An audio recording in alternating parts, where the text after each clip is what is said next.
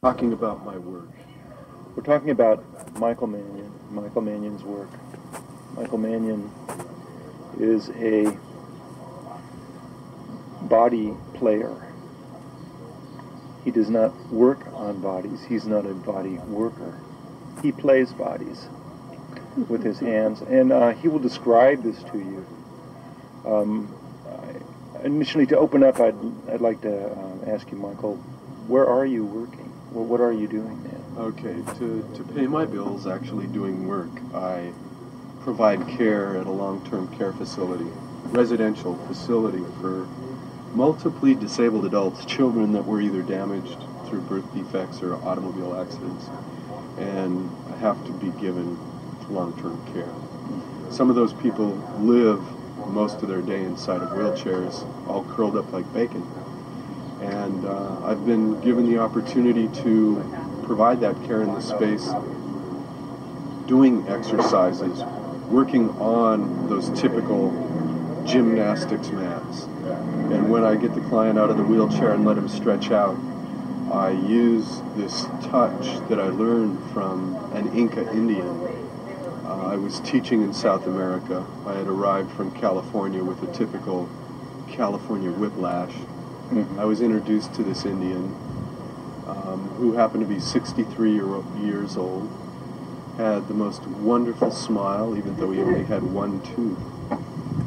The fire in his eyes was the most powerful and substantial, mystical thing that provided me this feeling of safe, even though I was in this, how do you say, seemingly nightmare world of Colombia, South America.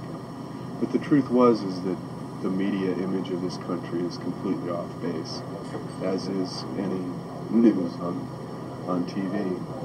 But the truth is that this man taught me the Inca bone setter massage technique. It's very subtle. The word massage doesn't do it right. The vibrational touch at the skin communication level. Most people consider massage to be push and squeeze, overcoming friction, dragging out a release, while this light touch of the bone setter caresses, communicates, and facilitates the release, opens the door and lets the wind blow through. And once the wind is out, then the body just naturally readjusts. You use the term opening the door. That term is used a lot in Latin ceremonial music.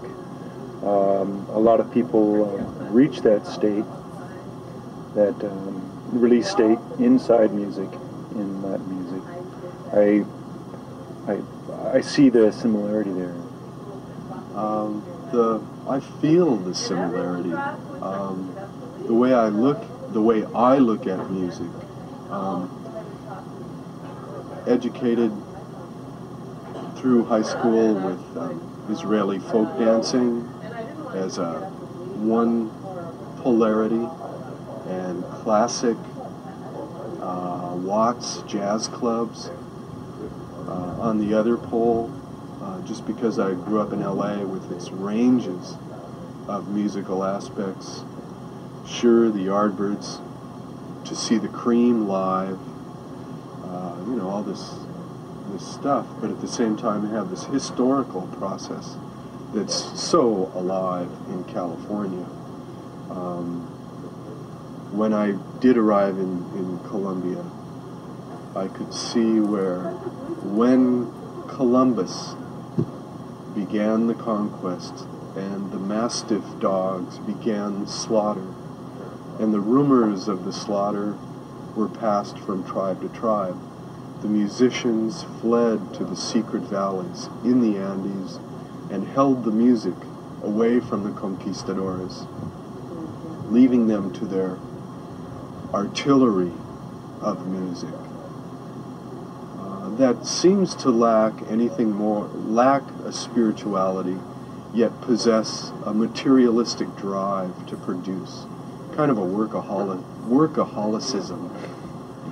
And when you finally come in touch with these highly spiritual people with their very light walk on very earthquakey ground, mountainous ground, surrounded by the musical whistles of the condor flying above you 20, 30, 40, 50 feet, you get to feel the spirit of the music, the spirit of the beat, of the rhythm, of the pulse.